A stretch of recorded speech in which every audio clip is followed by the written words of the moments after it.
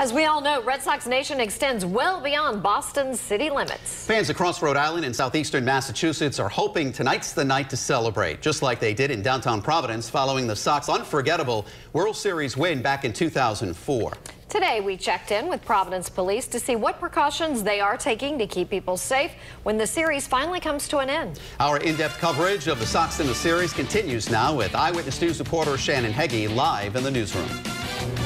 Major Thomas Verdi with Providence Police tells me they'll have about 85 officers on duty tonight. That's about 20 more than usual and includes detectives, gang and gun task forces, uniformed officers, and traffic officers. They'll also have 2 mounted officers on tonight. And while they are prepared, Major Verdi tells me they're not overly concerned about celebrations getting out of hand. This is very different than Boston. Boston, they have to plan accordingly.